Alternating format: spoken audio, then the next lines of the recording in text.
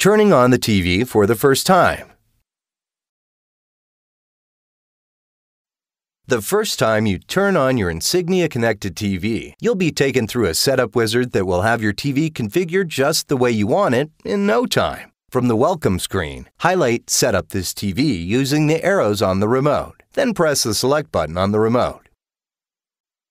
Press the thumbs up and thumbs down buttons on your remote control to pair the remote control with the TV. Press select when the RF connection successful screen displays. This means your remote no longer requires line of sight to function.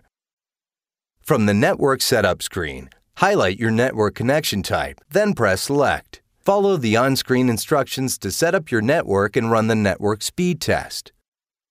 After the network settings have been tested, the Setup Channels screen displays. Highlight your signal type, then press Select to start the channel scan.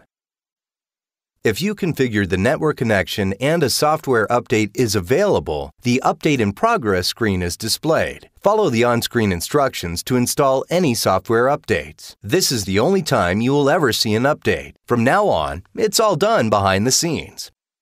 The date and time setup is then displayed. If the date and time shown on this screen is not correct, highlight Set Date and Time manually and press Select. Follow the on-screen instructions to set your time zone, daylight savings time option, and date and time.